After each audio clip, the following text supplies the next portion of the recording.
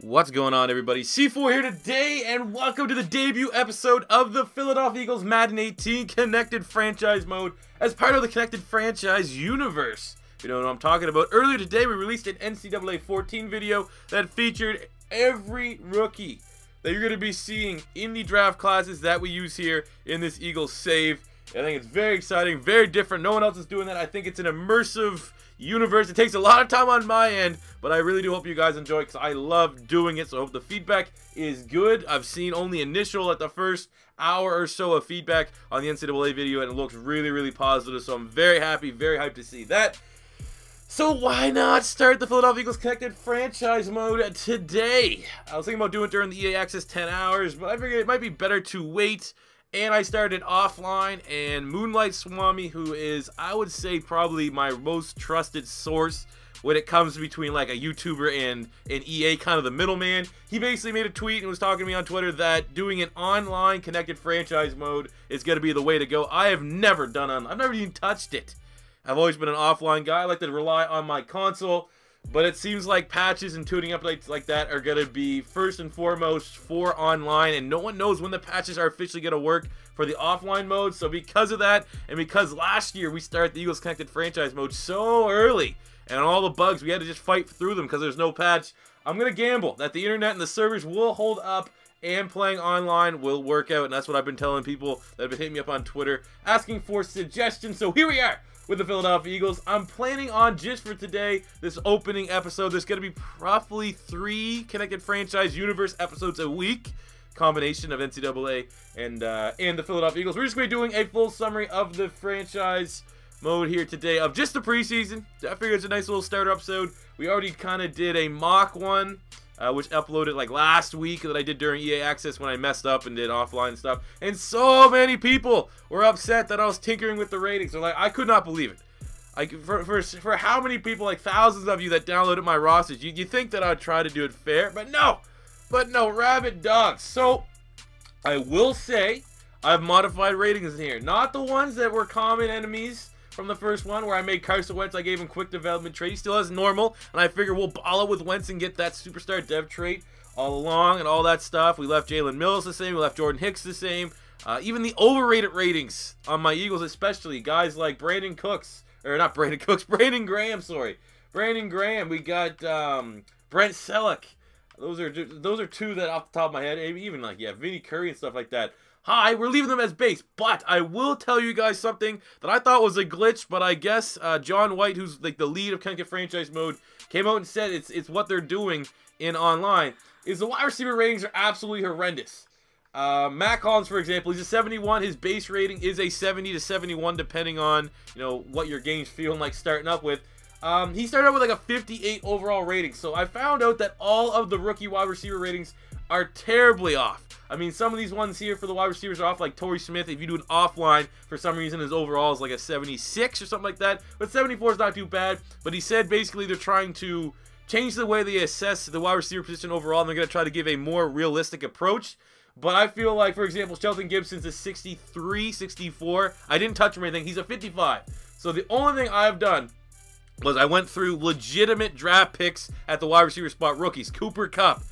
We did D.D. Westbrook. We gave him a little bit of a bump. Like, guys like that, they're in the 50s or low 60s. It makes absolutely no sense for them to be there. I have touched on all the rookie wide receivers and giving them as close as I can without giving their stats too juiced up, their base overall rating. So I'm going to say for you guys, just a little pointer, little tips and tricks. If you're doing online, which is what trusted sources are saying to do, and I'm jumping in as a guy that I've only ever done offline. So if you do the cloud franchise, only modification you should do is look at all the rookie wide receivers on every single team and try to get them as close as possible to their base rating, because I think it's a little too extreme, if you will. But hell, that's just my personal preference.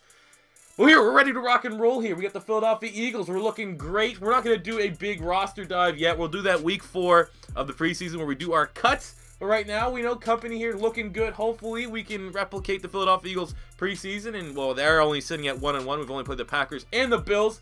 But what we're going to do is we're just going to sim those games, and we'll take a quick look at the box scores and then all that stuff, and get ready for the official debut of the season in episode 2 of the Connected Franchise Mode. So let's jump in. to this opening game against Green Bay Packers and take a look and analyze the box. Alright, in the opener against Green Bay, where in real life we faltered, we dominated over 400 total yards of offense in a 28-17 victory.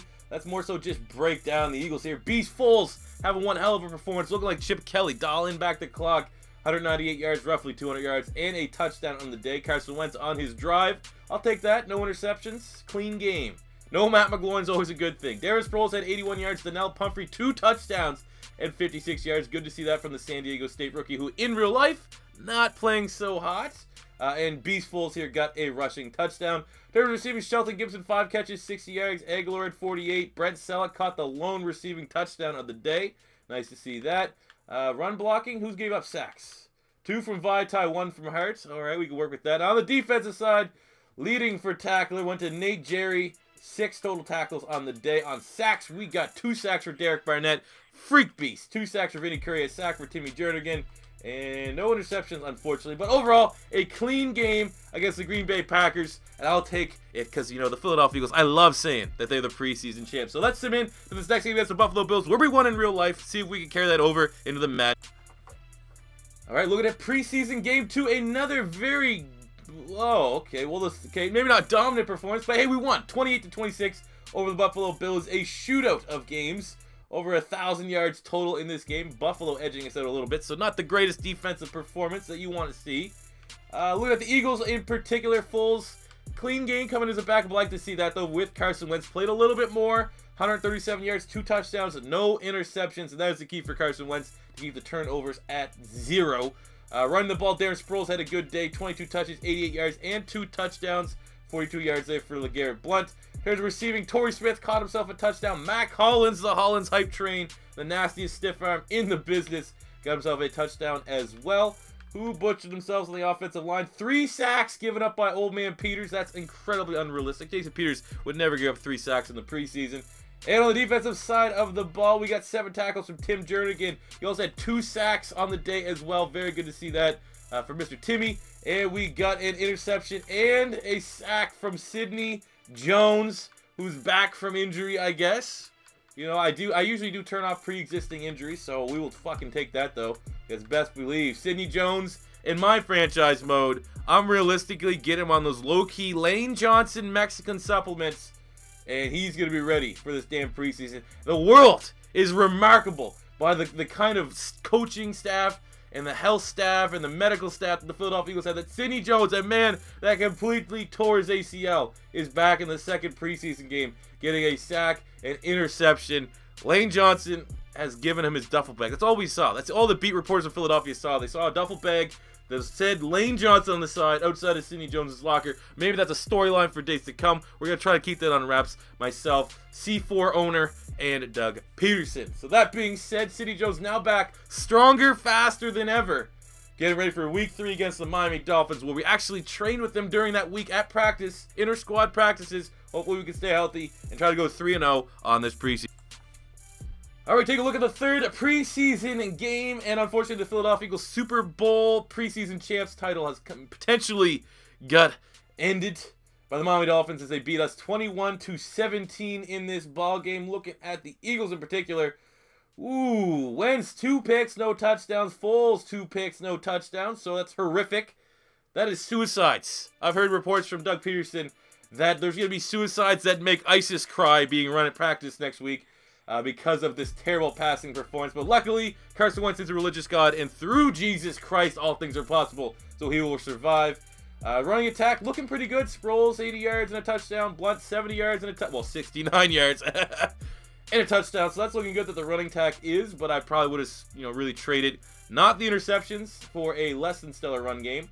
The receiving yards, nothing too special. I mean, Matt Collins 3 catches, 52 yards is all right. And on the defensive side of the ball, Jordan Hicks on the team with 7 total tackles. We get a sack from Nate Gary and a sack from Brandon Graham. Let's see who got the damn picks on the Dolphins. Dolphins, we got 2 from backup safety TJ McDonald, Rashad Jones, and Byron Maxwell. Pull him on over the Eagles' eyes once again. Got himself an interception. I'm just gonna, you know, oh, after the suicides are done, we're probably just gonna throw this game film out and not worry about it. Alright, so it's cut time. It's always cut time. And what we learned from the first little run through that we did a couple weeks ago is that we know there's going to be some good free agents, some just ridiculous AI cuts. I'm going to take full advantage of it. I'm going to be completely honest with you. So it says we need to cut 21. We're just going to, you know, thin out as many guys as possible so that once the full cuts are, as we head into week number 1, we can hopefully get some studs off the waiver wire. So Matt McGloin, I say this with great pleasure. He is cut. He is the reason why in real life I do not even give a shit about the Philadelphia Eagles preseason games after the first quarter, because he is horrendous. So Wentz and Beast Fools will be our starters. We have LeGarrette Blount, Darren Sproles, Donnell Pumphrey, Wendell Smallwood, and Byron Marshall here. For Byron Marshall, you know what? He's a 60 though. We're going to cut him. Realistic, he is so goddamn agile. He's so... Okay, we're going to move Byron Marshall to the practice squad tentatively. We're not going to, you know... If we do need to make cuts, he will certainly get cut. But I think having these 4 running backs on our roster is going to be best. But then again, if we do remember, Tariq Cohen got cut on the Bears story. And if he hits a free agency market, we're going to be bringing him in. We have no fullback on the roster, which is a little disconcerting. Alshon, Torrey, Hollins, and Aguilar all going to make the roster. Look at here. David Watford, you're gone. Converted quarterback, you gone. You're gone, bud. Thank you for stopping by. Treggs is gone, even though he hasn't looked horrible in the preseason. Treggs is gone. And then we're going to flip Shelton Gibson to the practice squad, a burner that has some drop issues. And, I mean, you can't not have Paul Primetime Turner on this team in some fashion. So we definitely are going to be trying to look at some wide receivers in free agency, as these are only 4. I usually want to have at least 5 guys, maybe even 6. I mean, maybe you have to keep those guys around and, you know, find somewhere else to put on that practice squad. But that is what we're starting out with. At the tight end spot, we have Ertz, Selleck, and Trey Burton. You know, because Madden is kind of stingy and they don't want to add the long snapping position, the Magic Man is gone. And Mr. Rick Lovato, sounds like a fucking Elvis Presley impersonator's real name. He's gone. So we have Jason Peters and Dylan Gordon here at left tackle. I'm going to see, maybe looking and see if we can get a left tackle in free agency. Maybe if one gets cut, and then flipping Dylan Gordon to a fullback role, as he was a tight end, a beastly tight end at LSU. Left guard, we have Warmack and Ciomalo. That makes sense. Center, Wisniewski, Kelsey, and Josh Andrews. Andrews is gone. He is like the Julian Vandelverde. Wherever, I probably just butchered that name. Everyone knows that Julian guy that the Philadelphia Eagles constantly would cut and re-sign. I have no idea how he kept staying on the roster. Same goes with Josh Andrews. Brandon Brooks, okay, Matt Tobin's no longer on the team. I guess we couldn't flip him for any picks, which kind of sucks. So we're going to have to cut Matt Tobin just to try to stay within the realm of realism. We have Dallas Thomas and Darrell Green. We'll just throw Darrell Green here on the practice squad. At right tackle, we have these guys. Vitae, obviously Lane Johnson. Hooking up our boy Sidney Jones with them supplements. So Taylor Hart, we can't move him to the practice squad. That is, like, that 7-2 is ridiculous. He has looked horrendous in preseason, and I'm just doing this out of, like, you're gone. He's probably going to get picked up. I mean, you see a 72, 26-year-old right tackle. With how Philadelphia Eagles have been doing, looks like he'll probably get picked up by the Steelers.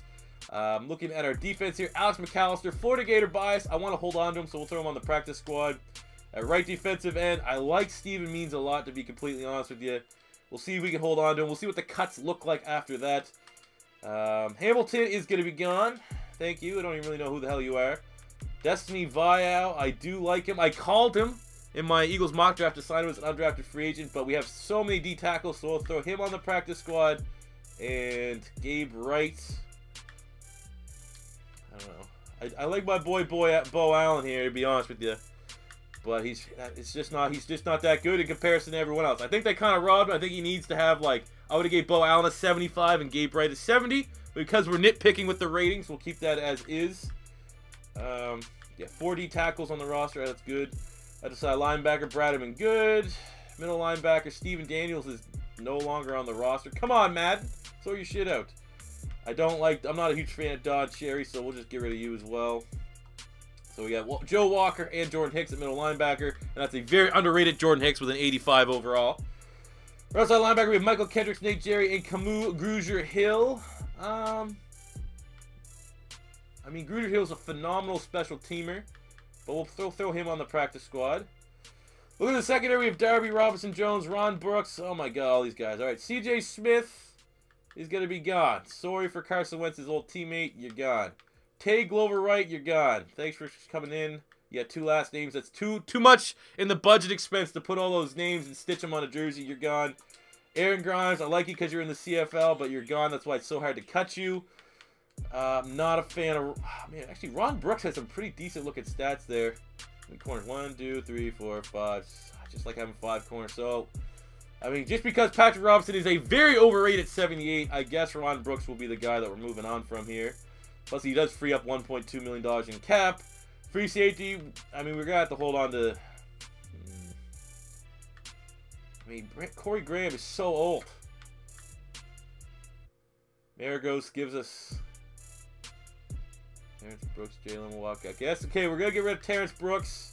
And then we'll see where we're at in terms of our actual cuts. We're probably a couple short, if I'm being honest with you. No, we're fine! We are absolutely fine!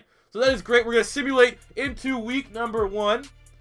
We'll take a quick look at the Jets game, and then we'll take a final deep dive on free agency because we assume the AIs are going to make bad cuts, and then we're going to fill out our roster. So let's do. So in our final preseason game, we beat the Jets 31-23, moving to 3-1 in the preseason, which is a great spot for Doug Peterson's team. In real life, we're 1-1, so hopefully we can finish 3-1, and it looks like owner C4, look how creative that was, is real life. You know, we are real life, bro. We're every day, bro. All right, let's take a look at free agents, see what they're doing, and see who got ridiculously cut, as I'm already seeing Ogunjobi and Caleb Brantley once again. So, I'm going to, just so I try to keep it real, but not too absurd, where guys are on practice squads, I'm not, unless someone gets injured during the year, which is kind of real. It doesn't seem like teams really will immediately poach guys on practice squads because of name value. Like guys like Tariq Cohen, who we brought in because he's on the practice squad, we're gonna leave him alone. So just the middle round draft picks that the AI stupidly cut that are straight up free agents, we'll bring them in, and we're gonna leave the practice squad guys as is. I think that's mutually beneficial between me and you guys for the viewing experience. But say if Sproles goes down or Wendell Smallwood goes down, I'm telling you, I'm bringing in my boy Tariq Cohen. Alright guys, so as we get ready for our week 1 opening matchup against the Washington Redskins, it's time to look at our final man roster and our practice squad. And there were some juicy free agents, still a couple guys that, I mean, the AI needs tuning again. I don't know if that's something that's eventually going to be patched or what, but it was pretty ridiculous. Some of the players we were able to add on to the roster. Made a couple tough cuts. The quarterback stays the same with Wentz and Foles. We got Blunt, Sproles, Pumphrey, and Smallwood be our main running backs this year.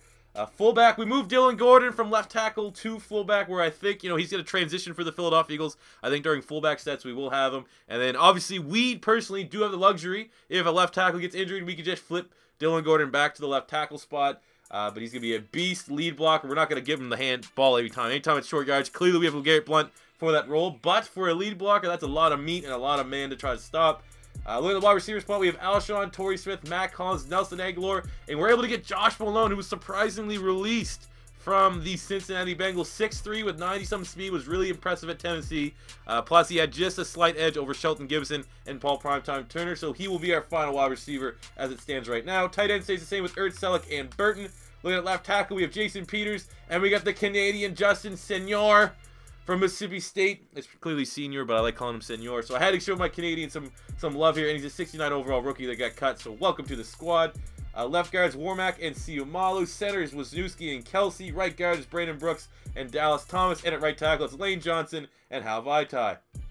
And on the defense, we got Brandon Graham and Chris Long at left defensive end. And right defensive end, we got Vinny Curry, Derek Barnett, and Deshaun Hall, who was surprisingly released from the Carolina Panthers. Don't know what the hell they were thinking. 22 years old, 73 overall rookie.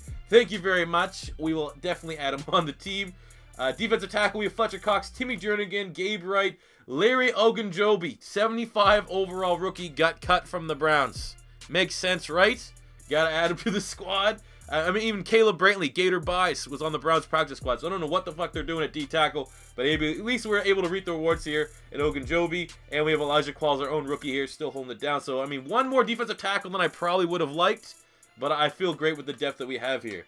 Looking at left side linebacker, it's Bradham Good. Middle linebacker, Hicks and Walker. Right outside linebacker, Michael Kendricks and Alex Anzalone got cut from the New Orleans Saints. Don't know why, but why let someone else pick him up off free agency? Florida Gator bias, talented linebacker. So definitely good to have him as depth. Plus, with the future with Michael Kendricks being uncertain, could be an eventual starter here at right outside linebacker. In the secondary, things stayed the same. Darby Robinson, Sidney Jones looking stronger than ever. Jalen Mills and Rasul Douglas will be our starters at corner. Free safety is Rodney McLeod, and we did decide to move on from Corey Graham, who we didn't really have much ties to, but he still was an 82 or 80 overall, sorry, but he wasn't going to play a lot. And we freed up Chris Maragos, who's a tremendous special teamer. I personally like him in real life, and he's worth a spot, but because special teams isn't really worth a whole lot here in Madden, he freed up like $1.6 million in cap. We are able to get Tedrick Thompson, who I believe was drafted from the Seahawks, who fell to free agency, 22 years old, 73 overall. You'd be an idiot to pass that up. At strong safety, Malcolm Jenkins and Jalen Watkins, and Sturgis and Donnie Jones as the special teamers. Wrapping up with our practice squad, looking pretty damn good. We got Danny Isidora, rookie from Miami. We have Chase Roulier, rookie from Wyoming. I think Isidora's on the Vikings. Roulier is on the Redskins. Destiny Vallejo, Nate Gary, Camus Grugier-Hill, all from the Eagles. We got Nate Hairston, Temple Tough, bringing back a local kid here in the secondary. I have no idea who drafted him. I'm going to guess the Ravens. McAllister from our own team, Gibson, and Paul Primetime Turner. So I'm feeling pretty good, especially with some keys like these two guys in particular. I was really high on Chase Roulier. Actually had him in my Philadelphia Eagles mock draft, so there's some depth there at the center spot. So that is our roster as we get ready for the opening week matchup against the Washington Redskins. The first time in our little trial thing. We got body bagged. I think we have sorted things out. You know, we're going to have to play it. We're going to have to see what happens. And that will be in episode number 2, which will be coming out this Saturday. So hopefully you guys are hyped for the Philadelphia Eagles Connected Franchise Mode and entirely this Connected Franchise Mode universe with the NCAA series in pairing with it. If it's your first time stopping by, don't be afraid. Hit that subscribe button. And until next time, it's C4 saying peace out.